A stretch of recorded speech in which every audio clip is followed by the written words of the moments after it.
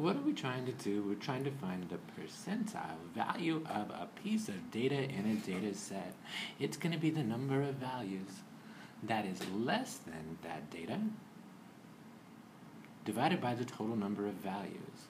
So I guess we should get some values in this data set. Gus, what are you going to get on the first test out of 100? 101. Okay, 76. Apparently you were way too confident. Sasha, what are you going to get out of 100? Are we going to hope for 98? A 98? Wow. That's an outlier. Christina? I'll wait for 85. 85? Where Keeping you it at? real, keeping it 85? real. Yeah. 100. Austin, what are you going to get? 80.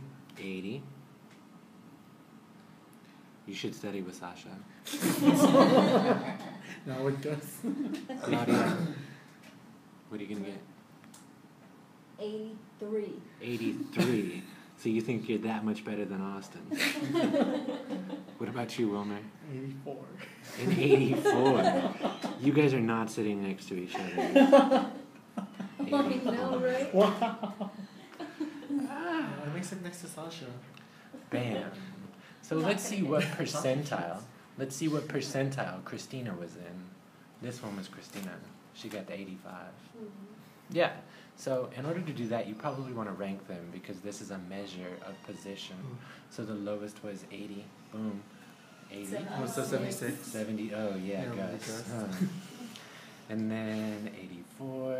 83. Oh, geez, that's in there too. 83. 84.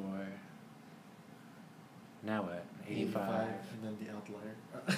And then 98. Sasha. Hi. Okay, so we're still looking at this. And when we're computing the percentile rank, how many values are before 85? I mean, how many people did Christina beat? 4. There's 4 values before her? Mhm. So that's 4 over... What's the total number of values? 6. 6. And then we're going to multiply it by 100? Wilmer, you're good with the figures. What is that? I got you.